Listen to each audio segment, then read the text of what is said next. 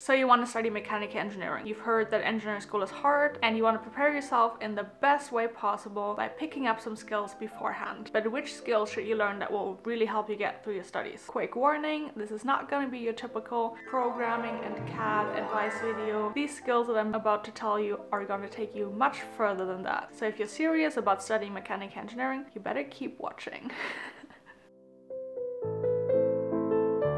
Hey and welcome back to my channel. My name is Anna and I'm a German mechanical engineer based in Sweden. Today I'm going to give you my top 5 skills that you should learn before studying mechanical engineering. And if you're already studying mechanical engineering, you will still benefit from picking up these skills to get you through the rest of your studies, and they might even help you perform better later on the job. Skill number 1.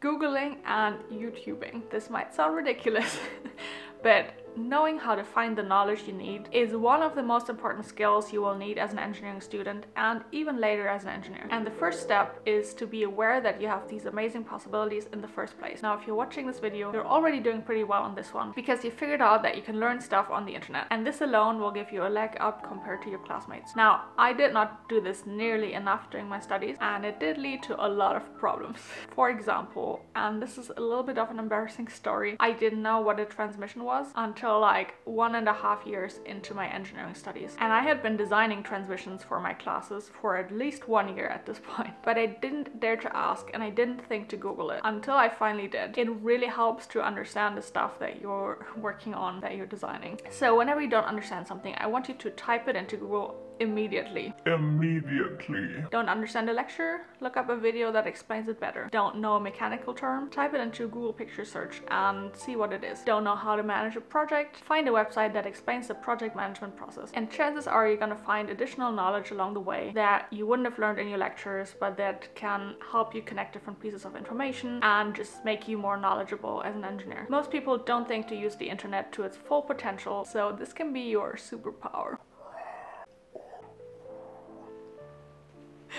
Right.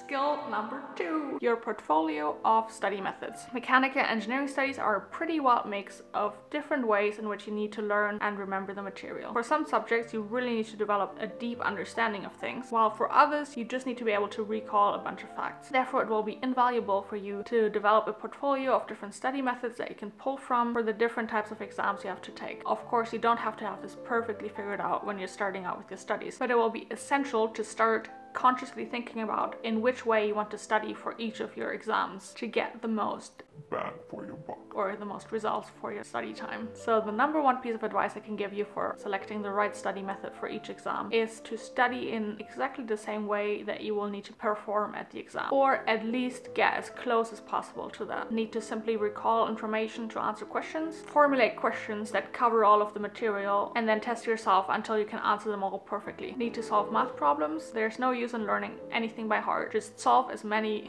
damn math problems as possible. Need to explain complex systems? Try out different methods that help you connect the information and see which ones work best for you. Maybe it's a sketch, a mind map, a flow diagram, or just a list of bullet points. You will have to study and recall a lot of information during your studies. And while it's ideal to get it into your long-term memory, I sometimes had to binge study because I just had too many exams around the same time. It was a total game changer for me to have a reliable study method that would work both long-term and short-term without wasting any time. I have a video explaining my study method in full detail, which I'm going to link down below, but to quickly summarize it, I formulate as many short and simple questions as possible to cover the entire material that I need to study, and then I create digital flashcards for each question with its answer. And by the way, I usually do that during the lecture time, and then I just study them in different intervals depending on how difficult they are for me until I have learned them all. So I use the class time to prepare my study materials, and then I can use my actual study time for actual studying. So check out the full tutorial if you want to try out the study method. Skill number 3,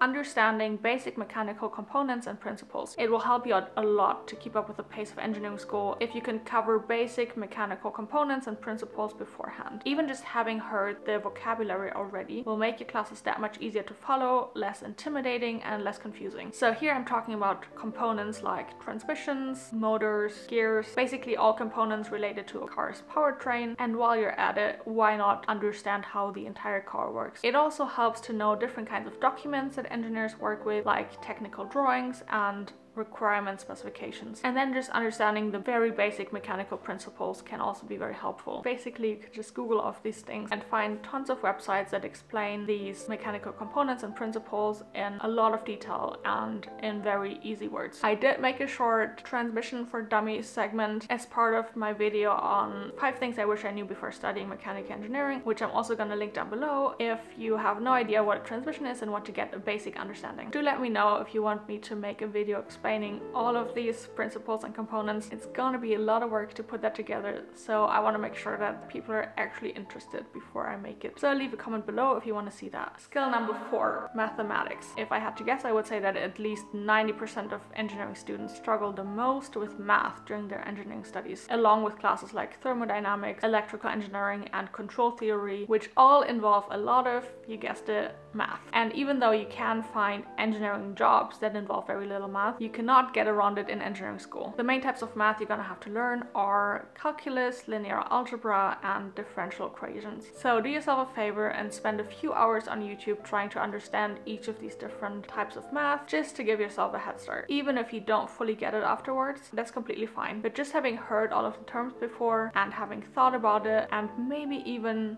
formulating the things that you don't yet understand can make a huge difference in your success in these classes. I know that some universities also offer like a summer crash course in mathematics for new engineering students before the official semester starts. So you can also consider joining those if you feel that you might struggle a lot with the math courses. And then just do your homework and do it right. Like, don't cheat and look at the answers before you figured it out. And that's really how to get through it. Skill number 5, your productivity system. In university, you will potentially, for the first time ever, be responsible for your own learning progress and completing your assignments and taking all the mandatory classes and passing your exams. Chances are that no one will tell you what to do or when to do it, and it's easy to get lost and start studying too late and miss important deadlines or forget to register for a mandatory class on time. So if you can start out with a very basic productivity system, that can take a huge amount of stress off of you. So here are the 4 basic things that I think you should have in your productivity system. The first thing is a calendar, ideally a digital one, so that you can import your class schedule if your university offers this. You can never accidentally forget it at home, and you can always save all of your classes with the right room. Also be sure to add any deadlines and holidays and external appointments to never miss anything. And a bonus tip for your calendar: at the beginning of the semester, professors will usually tell you their office hours where you can reach them outside of classes and ask questions and so on. And you never know when you're gonna need this.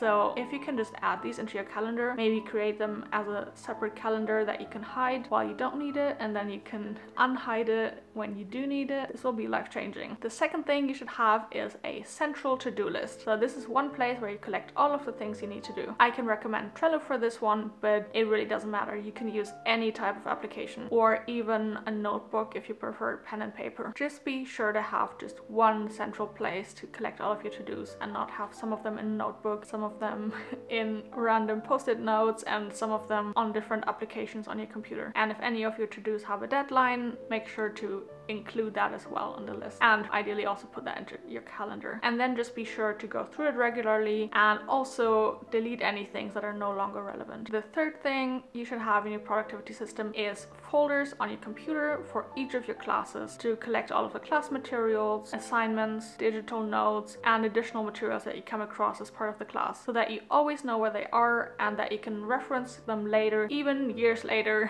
when you're taking a different class but finding that something from this class could help you out. This has saved me more times than I can count. So basically, just create a folder for each new semester that you're starting, and then in that folder you can have one folder for each class that you're taking in that semester. And then in each class folder I might have a folder for lecture slides, a folder for literature, a folder for homework assignments, and a folder for exam preparation, and then maybe some more folders for whatever else was going on in that class. And the final thing you might want to have in your productivity system is a physical folder for each of your classes. This is to save any physical notes, handouts, and so on in one central place. I actually just use these cheap sort of foil folders, not sure how to call them. I'll just put up a picture. They just have one compartment, and I could just dump all of the papers in there, put a piece of tape on top of it with the name of the class so I can remember which is which. I didn't really need to reference them too often. This was mainly just like me doing exercises or taking notes during the class that I might want to look through once when I'm preparing my study material. So I didn't need to have like a big folder where I can sort everything. I could just like put it in one place. But you can figure out what's the best physical way to save them for you. And then after the semester was finished, I just went through each of these folders and scanned everything that I wanted to save and then get rid of all of the papers and made room for the next class. I think if you just have these 4 things as your basic productivity system, a calendar, a central to-do list, digital folders and physical folders for your classes, you'll take away a lot of stress and potential problems from your studies. Like I mentioned earlier, feel free to check out my video on how I remember everything for my engineering exams, where I go through my favorite study method in full detail. Thank you so much for watching, I really appreciate it, and I hope to see you in my next video. Okay, bye bye.